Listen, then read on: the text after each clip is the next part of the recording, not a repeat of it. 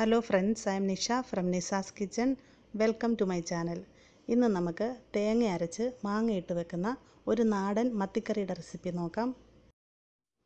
ആവശ്യമായ ഇൻഗ്രീഡിയൻസ്: മത്തി 1 കിലോ നന്നായിട്ട് ക്ലീൻ ചെയ്തെടുത്തതിന് ശേഷം നമുക്കിത് മീഡിയം സൈസിൽ കട്ട് ചെയ്തെടുക്കണം.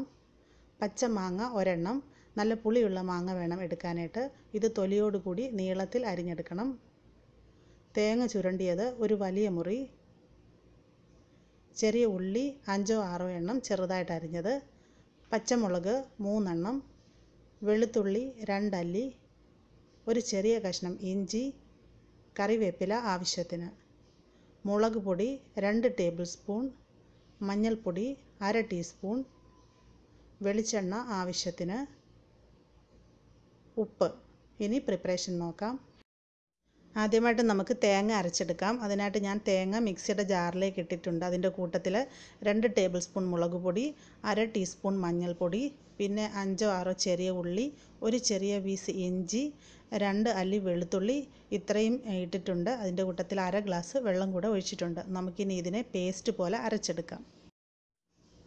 ഇപ്പോൾ തേങ്ങ ബാക്കി ഇൻഗ്രീഡിയൻസ് ഒക്കെ ചേർത്തിട്ട് ഞാൻ നന്നായിട്ട് അരച്ചെടുത്തിട്ടുണ്ട്.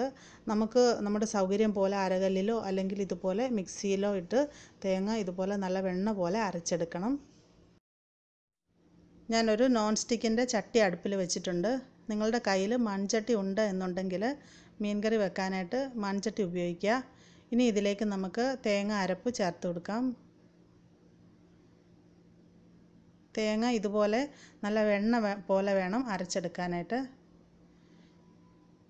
ഇനി നമുക്ക് ഈ അരപ്പ് നന്നായിട്ടൊന്ന് ചൂടായിട്ട് വരുന്നത് വരെ വെയിറ്റ് ചെയ്യാം. ഇപ്പോൾ അരപ്പ് നന്നായി ചൂടായിട്ടുണ്ട്. ഇനി ഇതിലോട്ട് നമുക്ക് വെള്ളം ചേർക്കണം.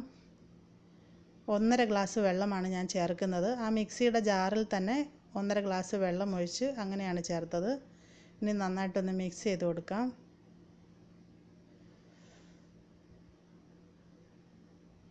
ഇനി നമുക്ക് ഈ അരപ്പ് നന്നായിട്ടൊന്ന് തിളപ്പിച്ചെടുക്കണം. അതിനായിട്ടൊന്ന് മൂടി വെച്ച് കൊടുക്കാം.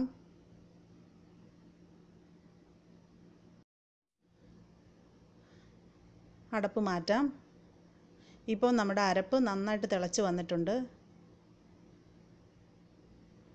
ഇനി നമുക്കിതിലേക്ക് ആവശ്യത്തിന് ഉപ്പ് ചേർക്കാം.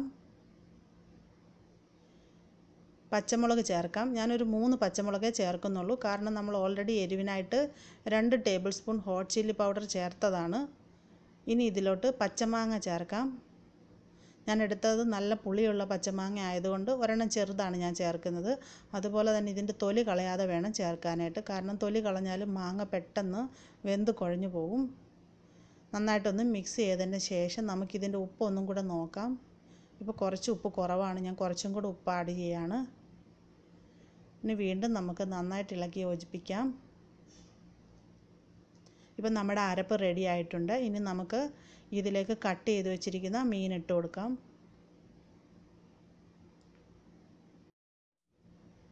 ഇനി നമുക്കിതിനെ മിക്സ് ചെയ്യാം. വളരെ ലൈറ്റായിട്ട് വേണം. നമ്മൾ തവി ഉപയോഗിക്കുകയാണെങ്കിൽ മിക്സ് ചെയ്യാനായിട്ട്. മീൻ കഷ്ണങ്ങൾ പൊടിഞ്ഞു പോകും. നമ്മളെപ്പോഴും മീൻകറി മിക്സ് ചെയ്യുമ്പോൾ ഇതുപോലെ ചുറ്റിക്കേ ചെയ്യാവുള്ളൂ. നന്നായിട്ടൊന്ന് ചുറ്റിച്ച് മിക്സ് ചെയ്യാം.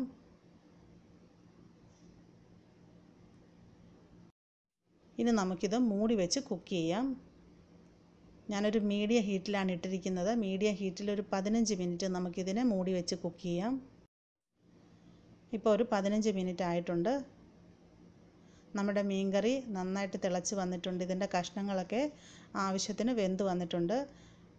ഒന്നും കൂടെ നമുക്കിതിനെ നന്നായിട്ട് ചുറ്റിക്കാം. മത്തി നമ്മളൊരു 15 മിനിറ്റ് കുക്ക് ചെയ്താൽ മതി. മത്തിക്ക് അധികം വേവില്ല, പെട്ടെന്ന് വെന്ത് വരും. ഇപ്പം നമ്മുടെ കഷ്ണങ്ങളൊക്കെ ആവശ്യത്തിന് വെന്തിട്ടുണ്ട്. ഇനി നമുക്കിതിലോട്ട് കുറച്ച് കറിവേപ്പില കൂടി ഇട്ട് കൊടുക്കാം. ഇനി ഇതിലേക്ക് കുറച്ച് പച്ച വെളിച്ചെണ്ണയും കൂടെ ഒഴിച്ചു കൊടുക്കാം.